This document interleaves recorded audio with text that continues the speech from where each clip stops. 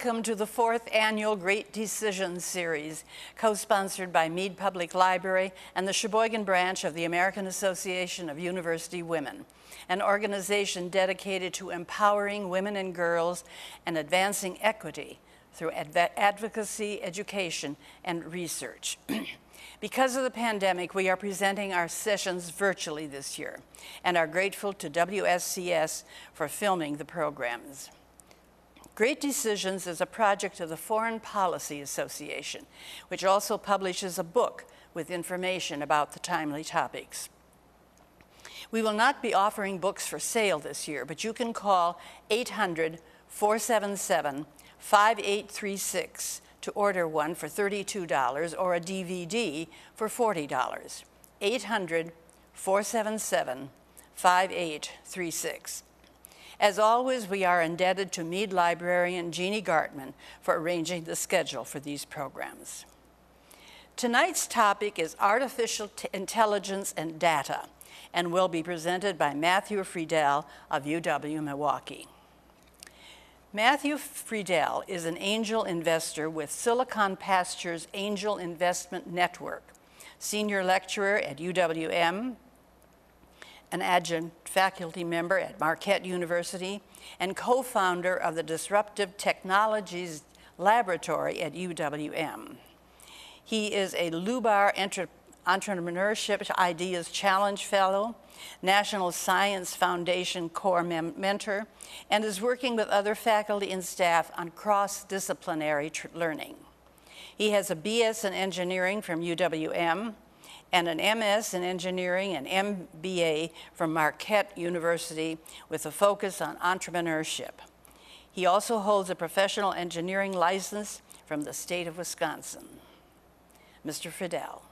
My name is Matthew Friedel. I'm a senior lecturer at the University of Wisconsin-Milwaukee, co-founder of the Disruptive Technologies Lab, and an angel investor with Silicon Pastures Angel Network. Thank you for the opportunity to present on this topic, artificial intelligence and big data.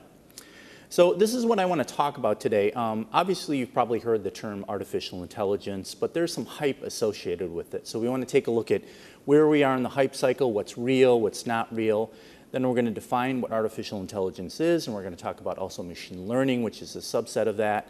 We're going to take a look at some common applications that maybe you will be familiar with, maybe you won't be familiar with. And then we're going to take a look at a specific use case related to retail, which is Stitch Fix. And then we're going to talk a little bit about what UWM is doing in this space. So let's start with some quotes here. This is the CEO of Google. Machine learning is a core transformative way by which we are rethinking how we're doing everything. How about another quote? CEO of Microsoft, proud UWM alumni.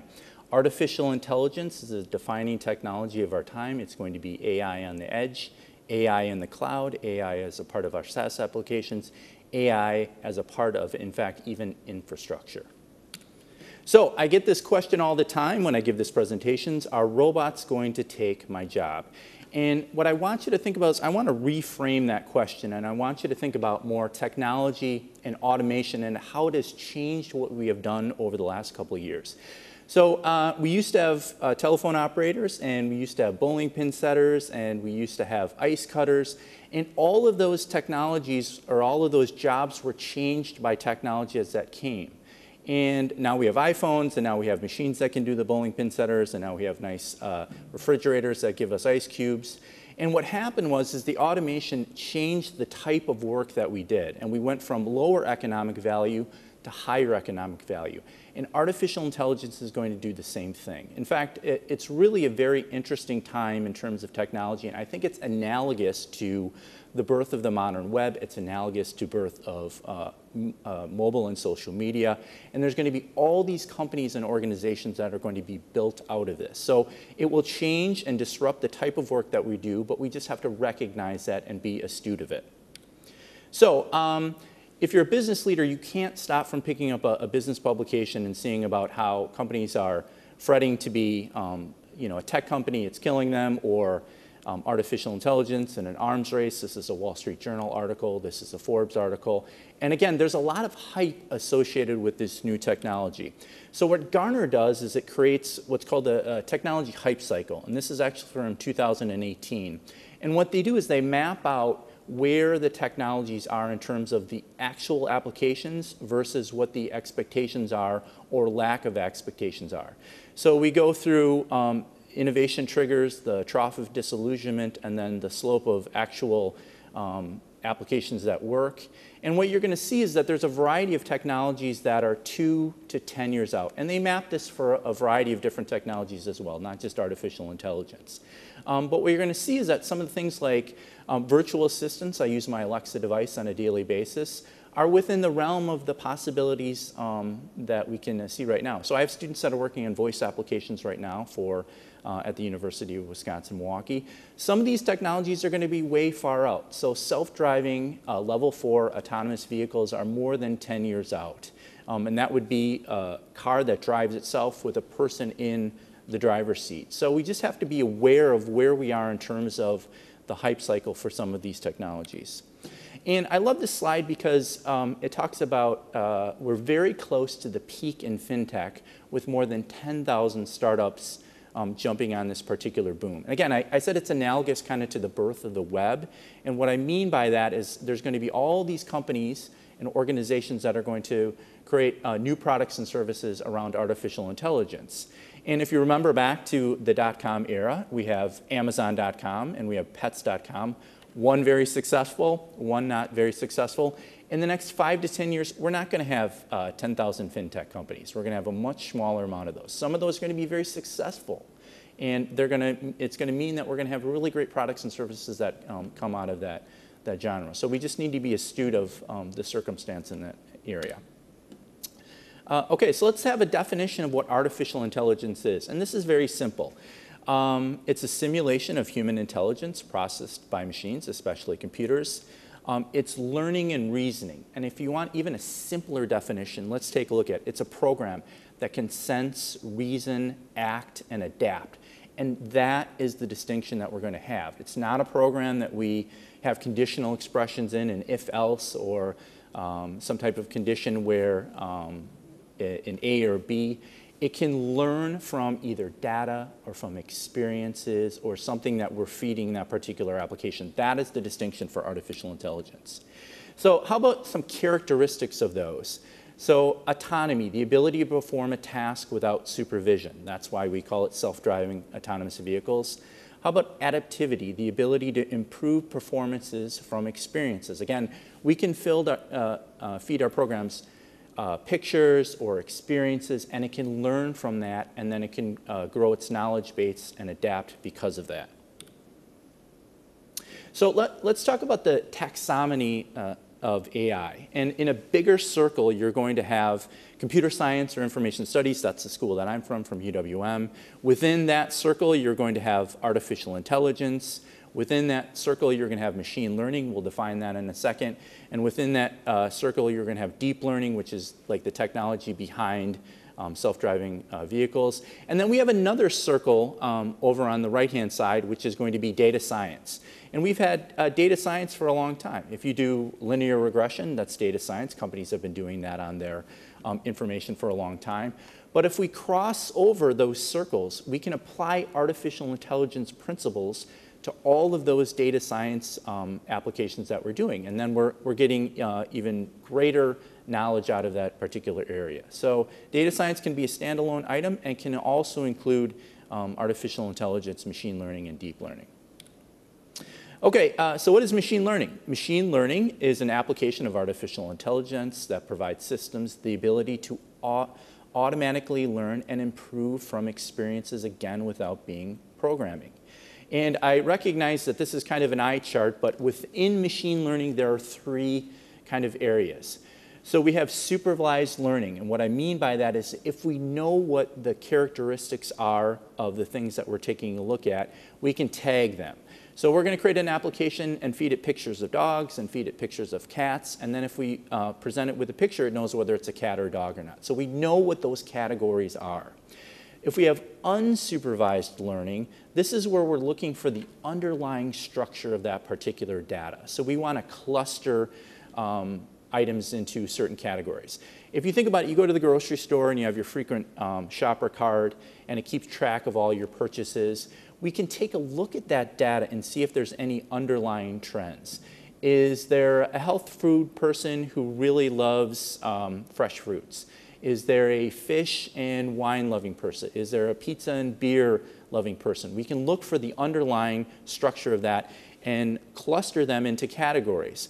And what organizations use this for is the ability to provide you with better either products or services. So now you get a coupon when you go through the checkout for pizza. Maybe you're a frozen pizza person or something like that. So they're using that information in order to have recommendation systems. In fact, we'll talk about that a little bit in the presentation. And then the third area is reinforced learning. And this is, again, the technology that's used in either robotics or AI gaming or something like that, or in self-driving autonomous vehicles. It's real-time decision making. It's taking information in and then making decisions off of that. Okay, this is my favorite quote from Scott Page at the University of Michigan. Companies are increasingly trying to harness the rolling hairball of data that they collect on a daily basis. So you probably hear about AI and machine learning, and we've defined what that is, synonymous with big data. And I want to draw a distinction right here because companies on a daily basis are collecting significant amount of data on our behaviors. They're collecting significant amounts of data from their manufacturing floor, from their sales staff. And don't confuse big data with a lot of data. And what I mean by that is that the roots of AI and machine learning is statistics. And here's the key piece that we want to gain from this is that we want to extract knowledge from our data. So we go back to the grocery shopping example. We want to look for patterns inside of that data so that we can provide the type of items that people want from the grocery store. So the key is we want to extract knowledge from the data that we are collecting. Okay, so how can businesses use AI? Well, it's going to change the way that we understand and interact with our customers. We're going to offer more intelligence products and services. We're going to improve and automate our business processes. All of these are possible with our AI. A lot of people think about concerns about AI displacing our workforce, but what I want you to think about is it's a powerful set of tools that's going to improve our decision making, our operational processes, aspects of customer service. And again, the key is going to be it's going to enable employees to focus on duties of higher economic value. In fact, we're going to see that in the use case that we go through. So I want you to think about humans and machines working together as a team. That might sound odd, but think about what are humans really good at? They're good at creativity, they're good at improvisation, they're good at dexterity, they're good at judgment, they're good at social and leadership abilities. We want to combine that with what machines are really good at. Machines are good at speed, accuracy, predictive capability, scalability. So we want to leverage what those two entities are good at and combine them together in order to have an effective human and machine team together. So let's take a look at a couple applications that you may or not be familiar with. So how about self-driving cars? So obviously everybody's heard about Tesla. And this combines a lot of the techniques that are parts of AI. So we have searching and planning, going from A to B, computer vision. It has to be able to read the road signs. Is it a stop sign? Is it a speed sign? And the decision making under certainty. Does a ball bounce in the road? Is it raining? Is it snowing? Is there an object? And all of those things have to work flawlessly in order to prevent accidents. And this is going to extend beyond into other areas. So we're going to have autonomous drones, ships, robotics, and it's going to be used across a variety of different industries. How about content recommendation systems? You may or may not be aware, but on a daily basis, the information that you encounter is customized to you. Again, this is a part of that unsupervised learning where we're looking for patterns of how we interact. So examples are Twitter and Facebook and Google. So all of those are customized to you. They're looking at your past patterns. They're looking at patterns of individuals like you. And then they're offering up a custom recommendation in that circumstance. So if you take a look at Google, every Google search that you do is customized to you. Again, they're taking a look at your past patterns, and they're looking at your geographic location. And that makes a lot of sense because if you think about it, if you are on your mobile phone and you say pizza or Chinese food near me, they want to be able to customize a restaurant within your local vicinity. So the algorithms behind all of those, again, are based in AI. Last one that we'll take a look at, how about facial and image recognition? So I'm a part of Global Entry that allows me to bypass customs. So businesses and government agencies are using this quite frequently. If a friend has ever uploaded a picture of you on Instagram or Facebook, there's auto tagging in there. So they say, Facebook says, is this you? Do you want to be auto tagged in this particular application? And it's used in other areas. It can be used to recognize cars or objects. It can be used to estimate wildlife. And then AI can also be used to alter or generate images. So there are companies right now, if you think about the gaming industry and all the assets and the images that they have to use in order to produce their games, AI is helping generate some of those images for those particular gaming companies. Whether you like Big Brother or not, the reality is that in 97% of airports, we're going to get facial recognition within the next 4 years. Again, I'm part of Global Entry, so I'm already in a government database that helps me bypass customs. If you take a look at China, they're using facial recognition in terms of regulating their population. So it is the new reality that we face in today's world. So let's take a look at a very fascinating use case. If you're familiar with Stitch Fix, it's a retail, and I want you to think about the retail space right now and how challenging it is. It's challenging not only because of COVID, it's challenging because of how people are changing their particular behaviors. And in that challenging retail environment, Stitch Fix is thriving. It's a billion-dollar company. How are they doing that? So they have these boxes called fixes. And it's using algorithms and human curation together. Remember, we're combining what a machine does really well and what a computer does, or what a human does really well, and we're combining that together. So they have an app feature called Style Shuffle. And people can go through and they can swipe right or swipe left, whether they like that particular outfit. And Stitch Fix is collecting that data and then, again, using the algorithms for content recommendations. So they have a feature called Tinder for clothes. It's called Style Shuffle, and it's very addictive. 75% of their users, of the 2.9 million users, have used it. Okay, and by soliciting millions of the users, they can provide custom style of thousands of their brands at scale, which is a very powerful thing. Think about that. You can have a custom outfit for you out of their thousands of brands. And what's interesting about this is, again, they're not just using the computers to make a decision on this, all right? They have almost 4,000 stylists who then translate that signal into custom styles for you. So it helps them get to a point where they can send you a box of clothes that you really, really like. So I think this is a great example of how computers and humans can work together in order to provide a better product or service. So what is UWM doing in this space? We have a couple initiatives, and a little bit I'll talk about the Disruptive Technologies Lab that was really founded to do research and collaborate in this particular area. We have the Northwestern Mutual Data Science Institute, which is a collaboration between Northwestern Mutual, UWM, and Marquette University. Again, looking at data science, and we're working on a master's degree in data science at the University of Wisconsin-Milwaukee, because these are going to be where the opportunities are, these are going to be where the jobs are, so we want to be progressive in how we achieve this. We have the Connected Systems Institute, which is a partnership with Microsoft and Rockwell, and it's looking at advanced manufacturing, and it's looking at data, and then trying to have initiatives and collaborations with our industry partners around advanced manufacturing pieces. We have the new $10 million Lubarb Center of Entrepreneurship. My Artificial Intelligence and Disruptive Technologies class is offered in that building. And what we're trying to do is foster design and entrepreneurial thinking and infuse that into our curriculum. Why is that important? Because even large organizations need to innovate. They need to adapt. They need to change how they do those particular processes.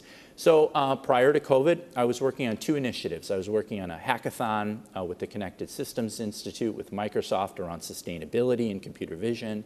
I was working on a hackathon with two Microsoft MVPs on cloud-based artificial intelligence. We're going to host a seminar in the Lubarb Center for Entrepreneurship. So UWM is a collaborator. We're trying to work with our industry partners. We're trying to work within the community in order to work on these technologies and help grow our expertise in this area. So what is the Disruptive Technologies Lab? It's a place where we can collaborate. It's a place where we can do research. It's a place where we can host hackathons. We can do seminars. We have on-site labs, we have off-site labs, so our students can participate at many levels in this activities, and it's really our ability to collaborate and work within industry in order to help grow our expertise in this particular area. I hope this resonated with you. If you're watching this and you want to connect, there's my LinkedIn profile, there's my email address. I want to thank you so much for your time today. And I appreciate you watching this video. Thank you, Mr. Friedel, for that interesting and challenging topic. And I hope that you will join us next week when our topic will be India and Pakistan.